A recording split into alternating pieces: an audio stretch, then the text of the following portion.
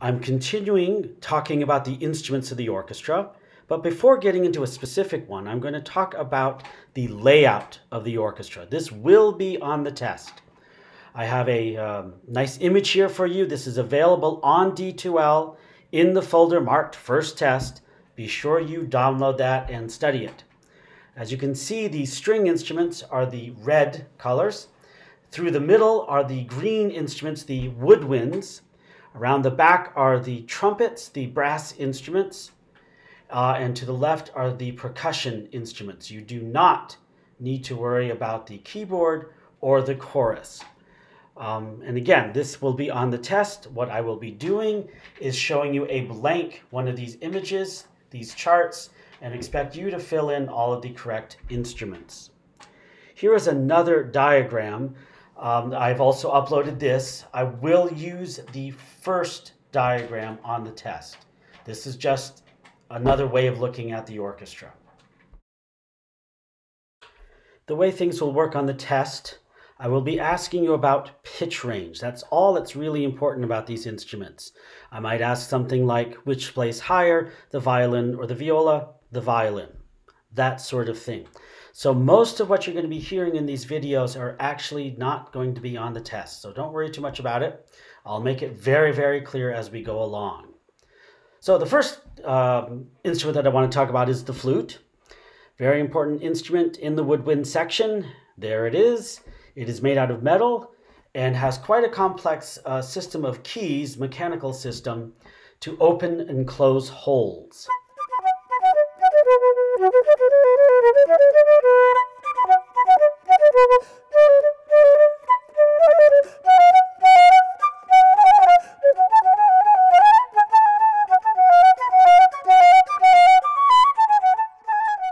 My name is Roma Duncan, and I play piccolo and flute in the Minnesota Orchestra. The flute is a member of the woodwind family, which is a little bit funny when you consider that most modern flutes aren't made out of wood anymore. Many of them are silver. Mine happens to be gold. And it's kind of a personal choice which metal you play. The gold is a little bit more mellow, a little bit warm.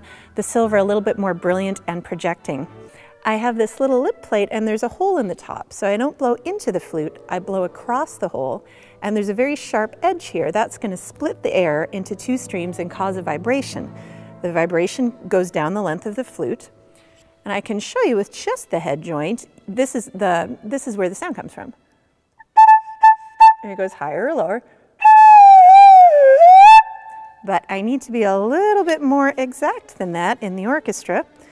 So I attach it to the body, and I've got all of these buttons, which we call keys. And you'll notice I have more keys than fingers. So there are these rods and mechanisms that connect them, and that's how I get the individual notes.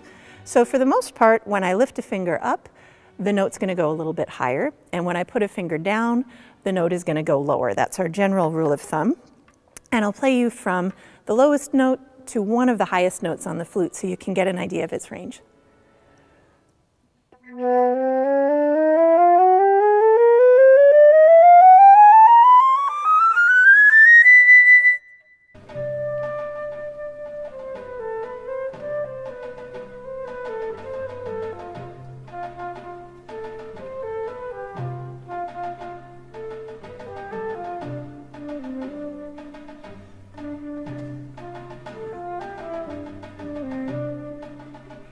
The flute is often asked to play melodies in the orchestra because it does have a very distinctive sound, but is also a very soft sound.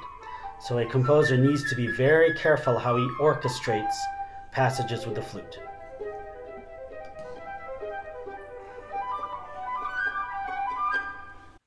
Now we have the sister of the flute, the piccolo, which plays very high. They actually read the exact same notes, but the instrument itself plays an octave higher than the flute.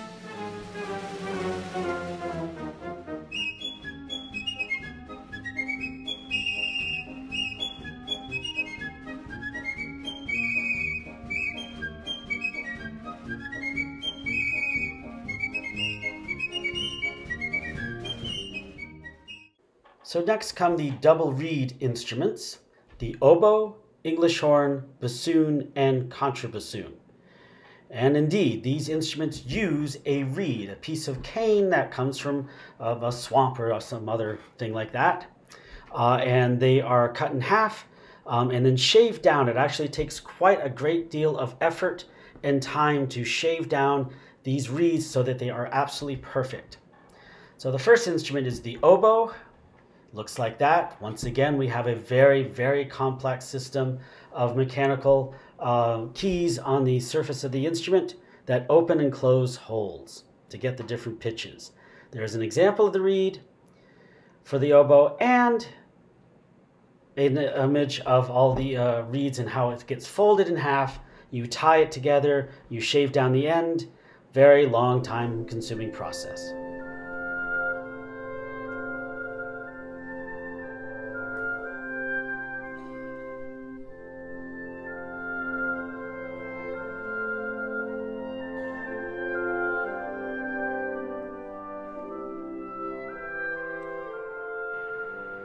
The oboe is often asked to play the melody because of its beautiful warm sound. It is also a sound that can easily be heard over an entire orchestra.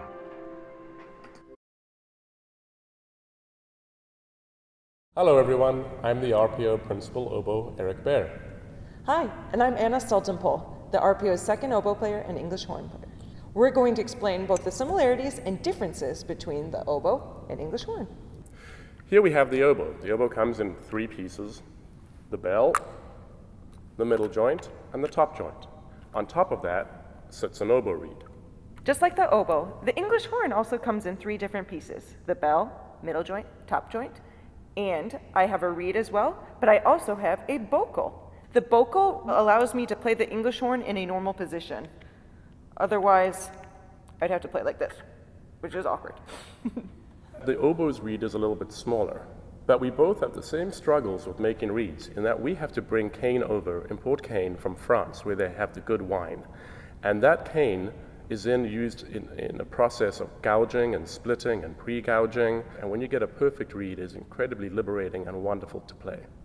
So when the concertmaster walks onto stage, he or she will look at the oboe player and I will play the tuning A.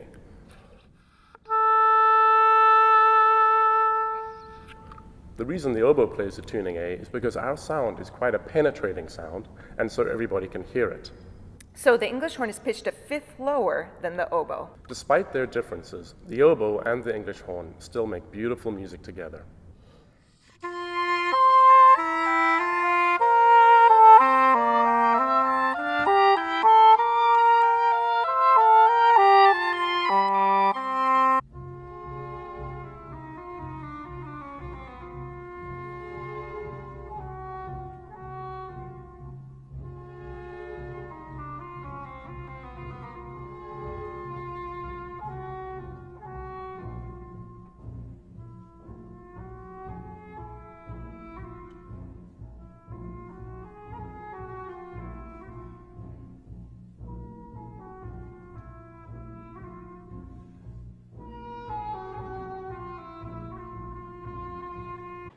Now we have the bassoon, one of the low-playing woodwind instruments.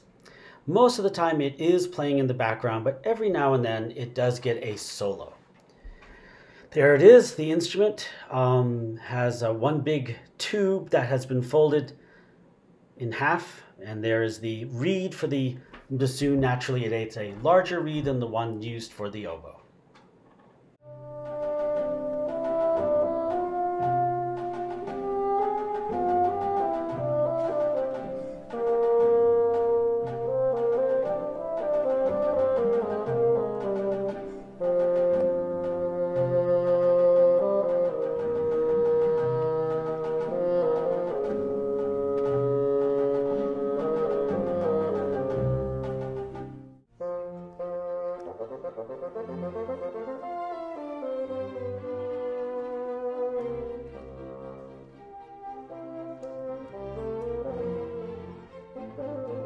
The bassoon is a fairly heavy instrument, so you may notice that she's using a strap to help hold the instrument up.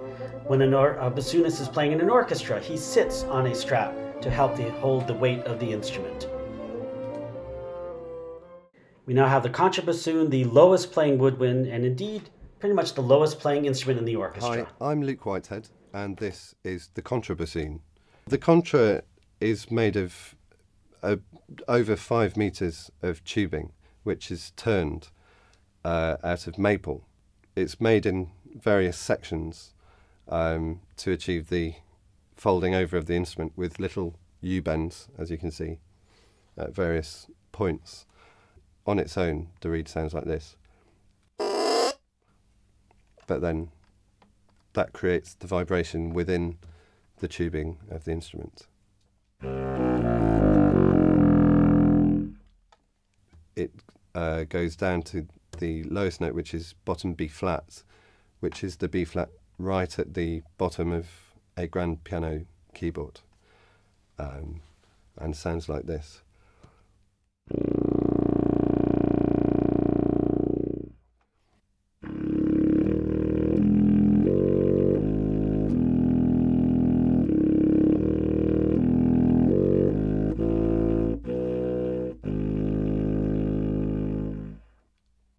Finally, we have the clarinet. It uses a single reed. The clarinet is often asked to play melodies in the orchestra, and it has a very unique sound, probably the most pure sound in the orchestra. It most resembles a sine wave. The instrument itself has, once again, a complex series of keys, which open and close holes to get the different pitches on the instrument. Here comes the mouthpiece, where you can see the single reed, which has been clamped to the mouthpiece by something called the ligature. Hello, my name is Gabriel Campos Zamora, and I'm the principal clarinet of the Minnesota Orchestra. And when we put our reed next to the mouthpiece, it vibrates and it creates a sound. And I'll just take the mouthpiece off from the clarinet and show you how that sounds by itself. Or you could play a tune from Gershwin.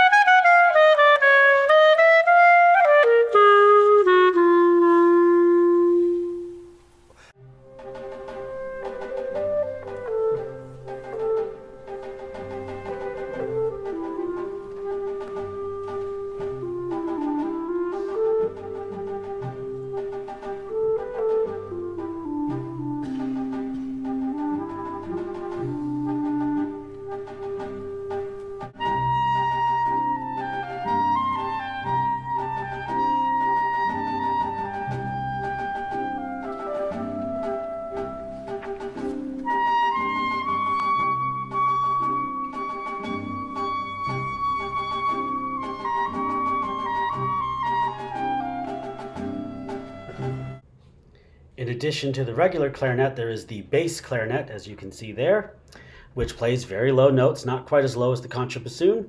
Here is an example with all the woodwinds playing together. There's the English horn. In the background you can hear bassoons.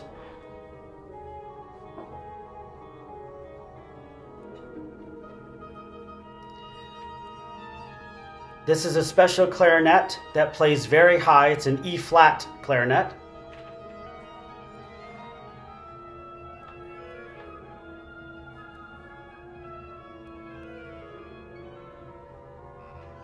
And there's the bass clarinet, that instrument honking in the background.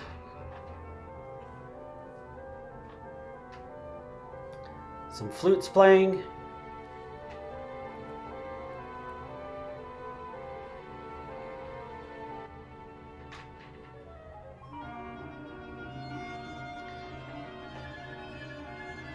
And that high clarinet.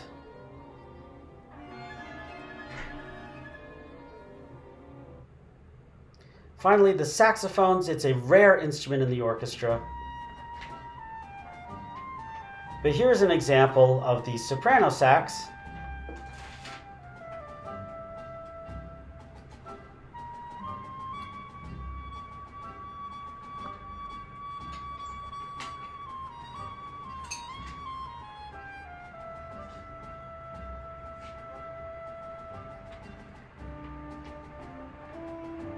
and the tenor sax.